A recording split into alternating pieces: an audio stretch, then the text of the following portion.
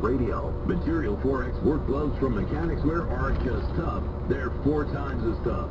Material 4X gloves last 4 times longer than other work gloves and outperform leather hands down. Whether you're on the job site or in the garage, don't just protect your hands, enhance them with Material 4X work gloves. Work faster, safer, and cleaner with Mechanics Wear. The tool that fits like a glove. Whoa, hang on. O'Reilly Auto Parts and Napa Auto Parts stores nationwide. Or online at mechanics.com. I was going the wrong direction. America's #1 cable news network. I'm not. This is Fox News on Sirius XM 114.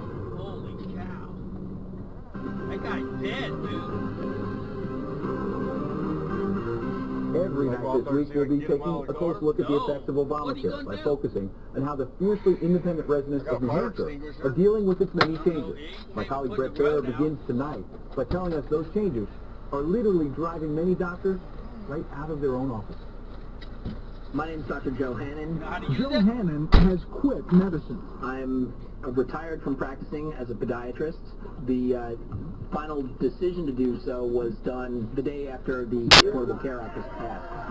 In February, he testified at an event in New Hampshire held by Americans for Prosperity, an anti-Obamacare advocacy group. The Health Care Act was the final nail in the coffin. It wasn't the main reason or the only reason, but it made the decision a lot easier for me. And he's not the only doctor who feels this way. In 2012, the Doctors Company, the nation's largest physician-owned medical malpractice insurer, surveyed more than 5,000 MDs on the state of our country's healthcare system. The survey found that 43% of doctors were contemplating early retirement because of healthcare reform. 9 out of 10 were unwilling to recommend healthcare as a profession. And 60% believe that Obamacare will have a negative impact on overall patient care. I think some of the doctors have been worried about something that is not really the doing of the Affordable Care Act. Ron Pollack, executive director of the liberal healthcare advocacy group Families USA, believes the medical profession has a bright future. And they don't want to be employees of a hospital or whatever. But that has been happening irrespective of the Affordable Care Act. What the Affordable Care Act tries to do is to make sure that we have significant improvements in quality of care. And the payment system is now going to create incentives for good care. But Dr. Richard Anderson, chairman and CEO of the Doctors Company, stands by his survey. My sense in the conversations that I continue to have with our members is that the findings of the survey are accurate, and if anything, more so today.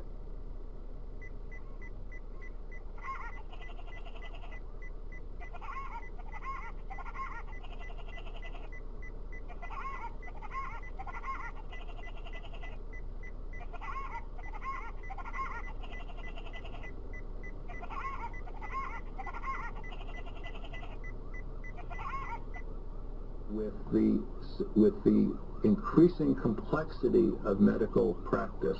For Dr. Joe Hannon, this doesn't bode well. As more doctors leave traditional practicing for either retirement or other work fields, that's going to definitely affect how many doctors are available for everyone else who's left with all of these affordable but can't find your doctor plans. You hear about a doctor shortage, and as the baby boomers get older and older, that's only going to be a worse problem. That's Brett Baer reporting from New Hampshire. Tomorrow, Brett tells us how Obamacare is actually stopping residents from going to their local hospital. Meanwhile, 3 more American missionaries who work with Ebola patients in West Africa